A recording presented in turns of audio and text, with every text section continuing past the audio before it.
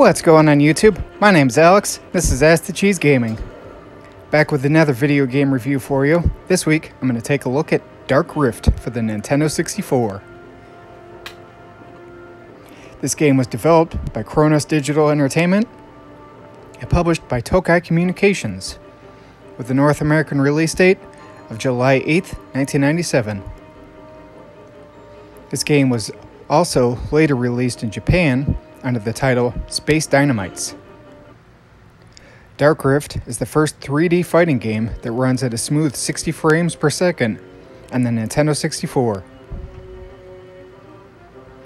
The story for this game focuses around fighters journeying into a dark rift to retrieve 2 of 3 shards, called the Crystal of the Prime Elements. There's a total of 4 areas in this game: the Light Dimension, Dark Dimension, Neutral Dimension, which is where Earth is, and of course, the Dark Realm. So, what exactly is this game? Well, it's a 3D fighting game that lets you choose from one of 8 playable characters, with 2 more that you can unlock, and you face off in a one-on-one fighting.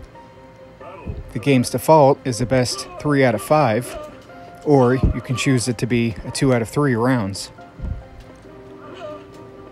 You get your typical fighters here with some of the smaller and more quicker strikers, or big, slow, but stronger attackers, like the gameplay you see here.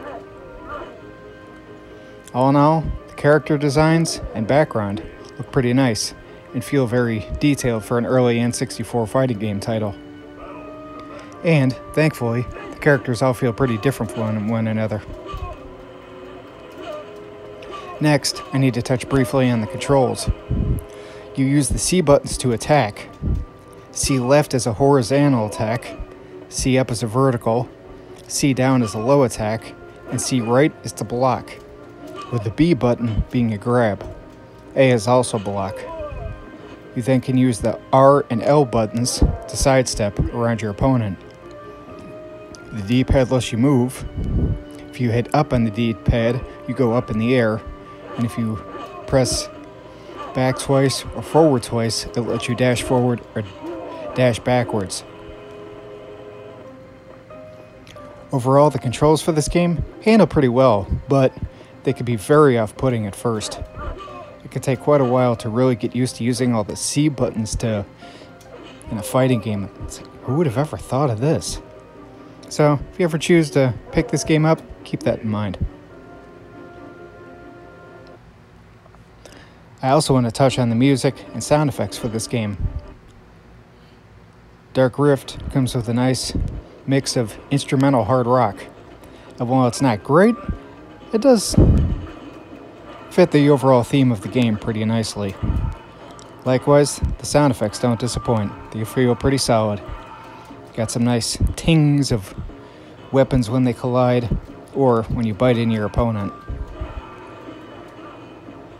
So, the quintessential question everyone should be asking now: should you add Dark Rift to your collection today? Well, to be honest, considering how few fighting games there are on the Nintendo 64, sure, go ahead and pick this one up. Just don't go in with super high expectations. Super Smash Bros. This game is not. But overall, it's a pretty nice little budget fighting game, and you can still find it, at according to price charting, for right around $12. So, should be pretty easy to pick up and find for cheap. Thanks for watching, everybody. Until next time.